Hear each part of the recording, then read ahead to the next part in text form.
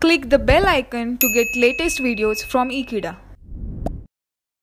Hello friends, in today's video we are going to see the design process and few examples based on designing of narrow bandpass filter. So let's begin with the topic.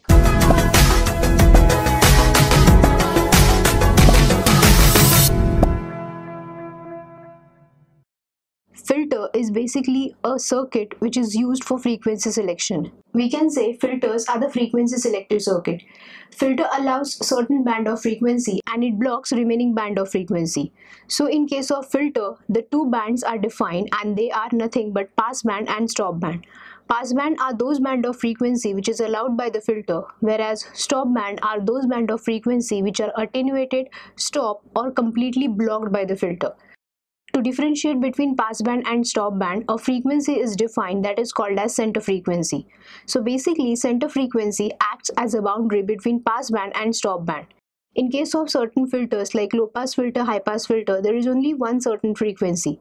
But in case of band pass filter, two frequencies are required to be defined.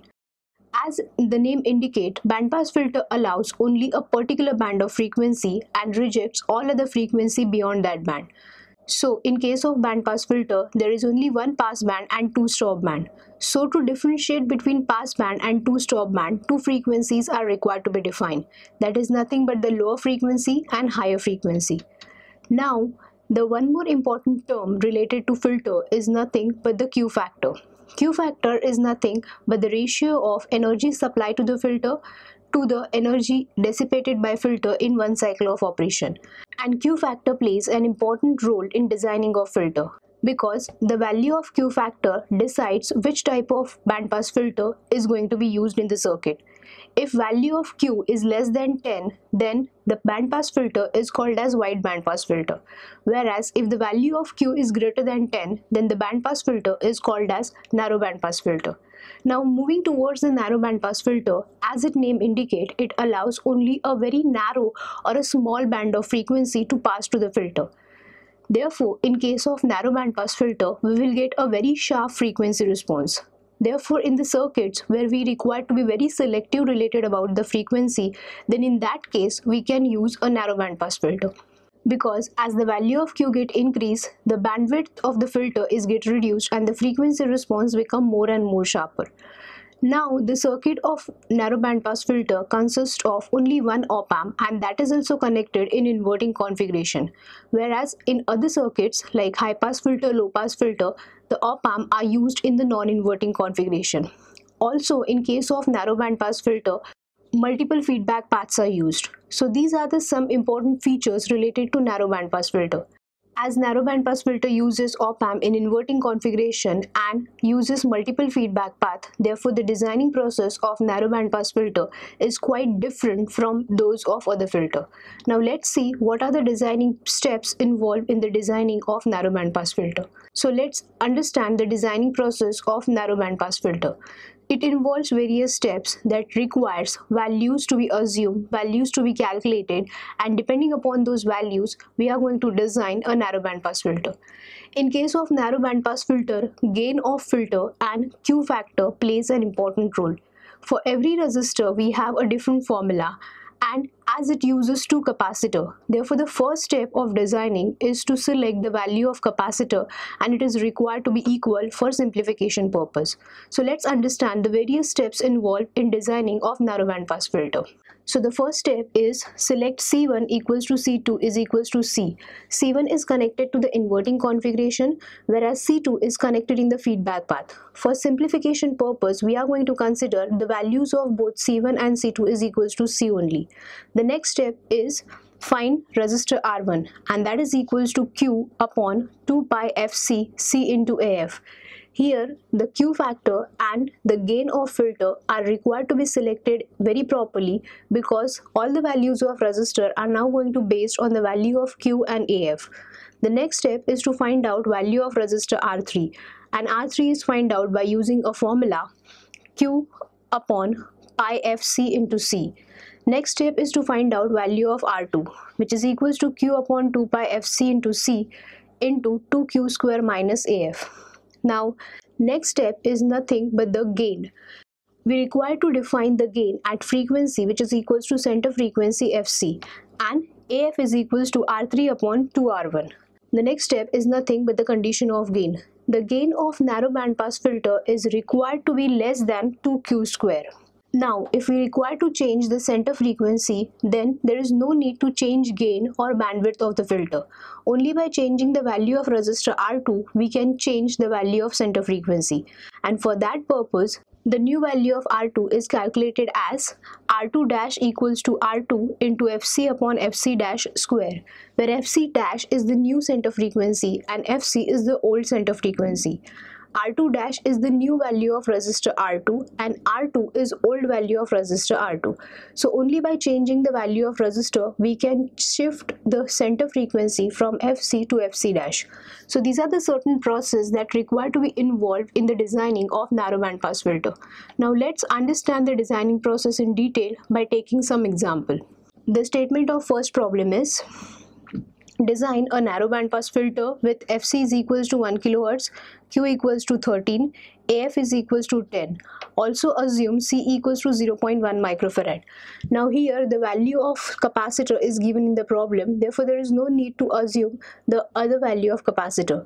Now here Q factor is given as 13, which satisfy the condition, that is Q required to be greater than 10, and value of gain is given as 10. So let's first write down given data and then solve the example.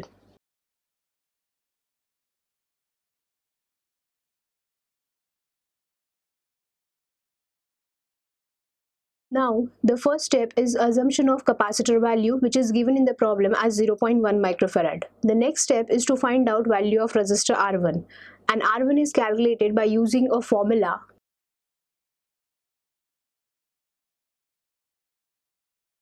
R1 equals to Q upon 2 pi Fc into C into AF. Now let's substitute the values and find out value of resistor R1.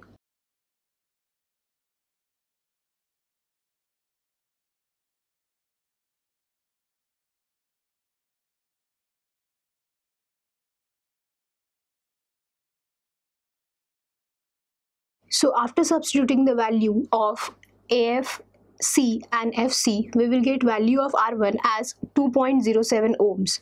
But for simplification purpose, we will approximate this value as 2 ohms only.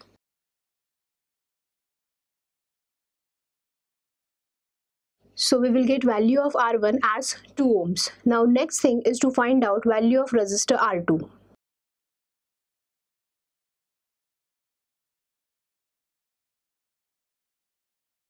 The formula to find out value of resistor R2 is R2 equals to Q upon 2 pi Fc into C into 2Q square minus AF. We have all the values, that means gain value, frequency value, capacitor value and Q factor value. So let's substitute the values and find out value of R2.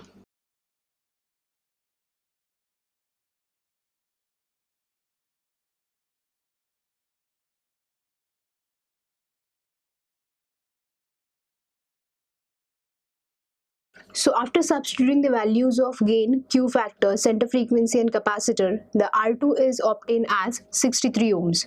Now next step is to find out value of resistor R3. The formula which is used to find out value of resistor R3 is Q upon pi Fc into C.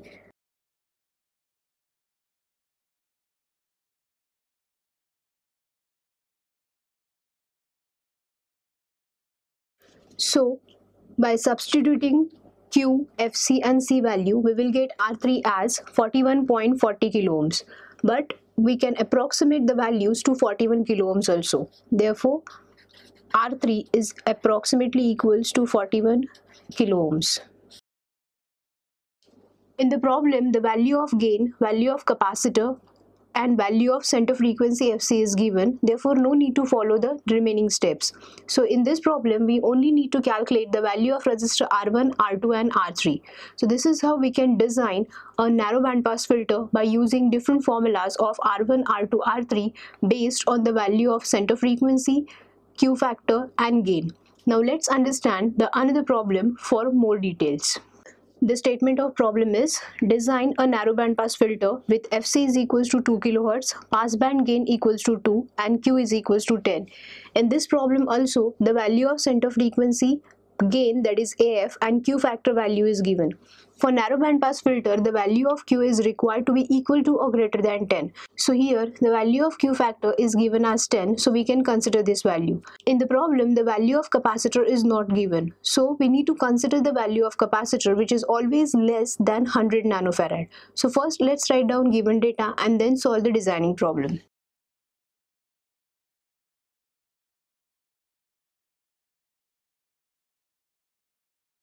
AF is nothing but passband gain. Now let's assume C1 is equals to C2 is equals to C, which is step number 1. And we assume C as 10 into 10 raised to minus 9 farad. Now next step is to find out R1, and R1 is calculated by using a formula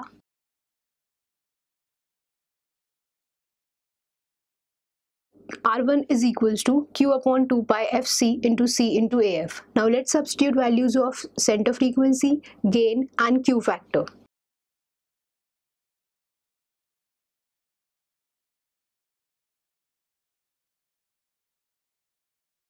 So after substituting the values of gain, Q factor and C and FC, we will get R1 as, so value of R1 is equals to 4 kilo ohms. Now next step is to find out value of resistor R2.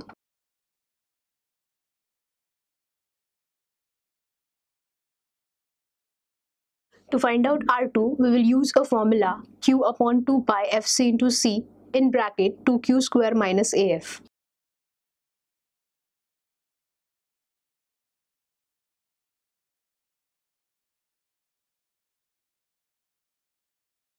So R2 is now equals to 10 upon 2 pi. 2 kilohertz is the value of center frequency, 10 into 10 raised to minus 9 is the value of capacitor that we have assumed, and 2 is the value of passband gain, that is AF. So we will get value of R2 as,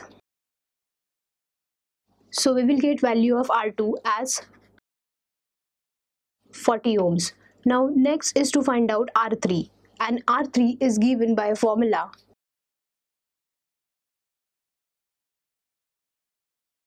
R3 is equals to Q upon pi FC into C.